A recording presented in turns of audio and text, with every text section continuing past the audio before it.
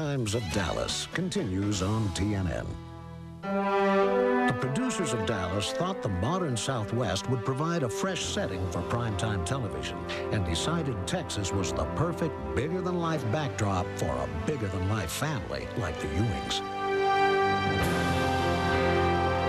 There's something to be said, I think, still about the mystique of Texas. It's a kind of a vast state of mind. It's not really real unless you live there. If you live there and pay property taxes, it's real. But to most people who've never been there, it's almost like a mythical country.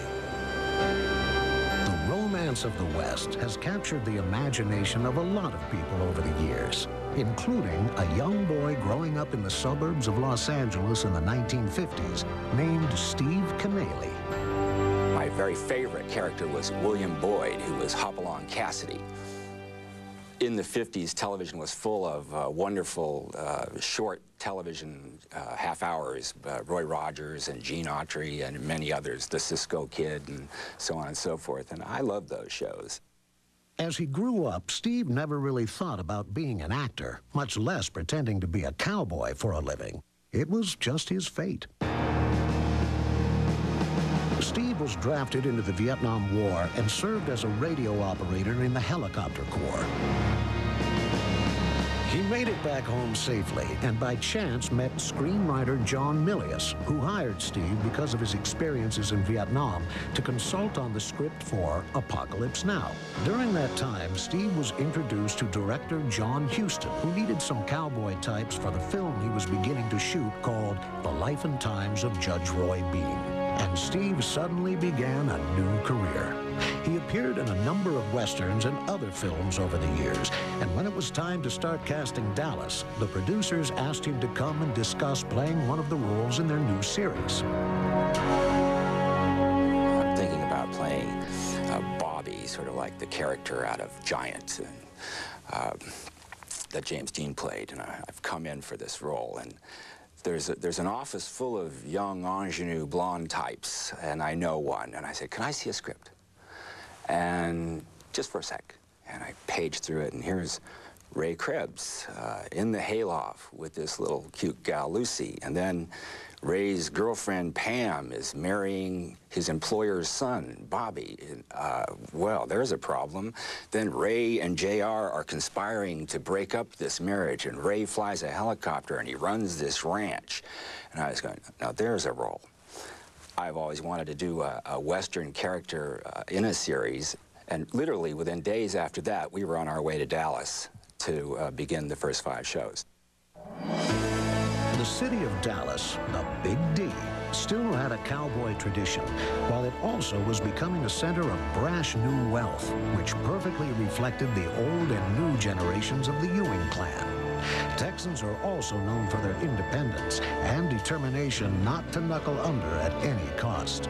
Historically, this is best symbolized by the legendary last stand at the Alamo.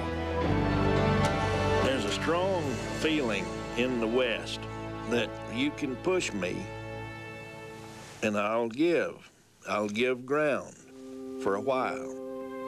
Yeah? You're the reason Mickey's in the hospital. But if you push me one time a little too hard on top of that, then that's it.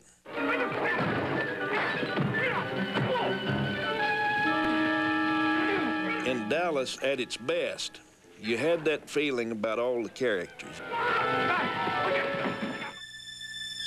JR was always stirring up trouble and pushing a lot of people too hard and too often. When CBS requested a couple of additional episodes be produced to chase the steadily climbing ratings during the second season, it was decided it was time for JR to get his comeuppance. So Leonard Katzman, Arthur Lewis, the rest of the writing staff are sitting around trying, what are we going to do? What are we going to do? You know, we were pretty much wrapped up this season. Well, why don't we just shoot him? Now, I don't know who said that, but that's the idea. Well, who? Well, who's going to shoot him? Well, we'll have the camera come in, handheld, from a subjective point of view. Larry walks up to the door. We don't even need to see a person.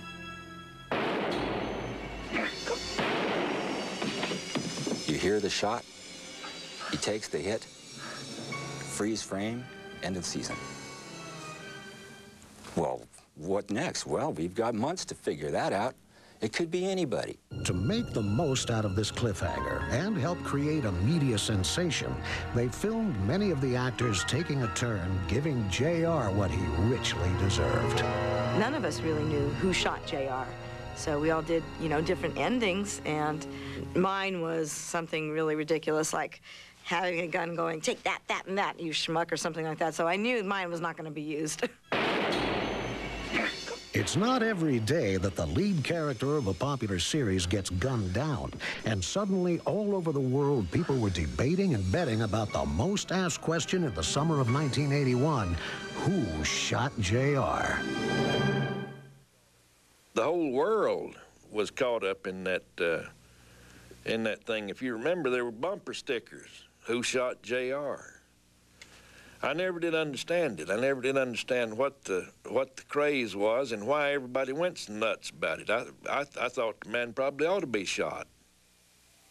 The PR just kept churning it out. The attention got hotter. Larry held out on his contract, and we went back into production. Larry decided, and rightly so, that, you know, he was the dog pulling the sled. And he just stepped back and said, I'm not ready to come back yet. And so that thing was going on. By the time we got back as a full cast and shot the first couple of episodes, I mean, we were at the top of the pile by then.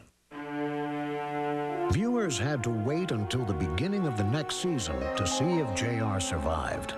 It was soon revealed that it was Mary Crosby who had fired the famous shot.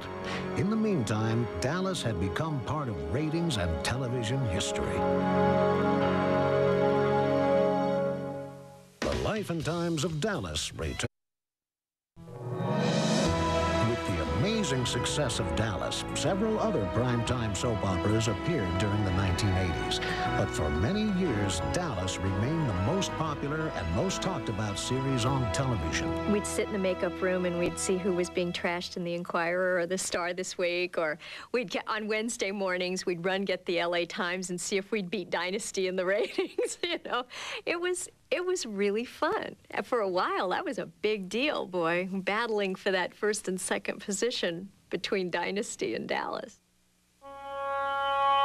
Primetime soap fans know that Gary, Miss Ellie's and Jock's other son, and his wife Valine spent little time at South Fork and moved further west to a quiet little cul-de-sac known as Knott's Landing. What most people don't know is that Dallas creator David Jacobs actually went to CBS with the idea for Knott's Landing first, and Dallas may have never existed. And they had the big pitch where you go in and you try and convince this network that this show is what they need to do. And they went, I don't know, a cul-de-sac, separate people and everything. He said, don't you have anything else? Something that's all like in one tight group. And off the top of his head, literally, David said, well, we have this idea of this family, and he was like spinning this stuff, and he said it was just like, and it's rich, Texas, and they went, ooh, that's good, can you show us that? David was singing extemporaneously an aria from an opera not yet written, and they bought it. CBS wanted the new idea to be put into production as fast as possible. Linda Gray was cast to play JR's long-suffering wife, Sue Ellen. After Patrick Duffy was cast to play Bobby, they needed to find an actress to play Pam, his new bride. And we met with two actresses to see who would be Pamela. They were going to come in and read. And the first one came in and was a remarkably talented young actress from New York, whose name has escaped me right now. And I thought, wow, she's like really good. And then they said, in essence, next, and they brought in walked Victoria Principal in the tightest jeans I've ever seen, the most unbelievable blouse. And I just went, hello, Pam.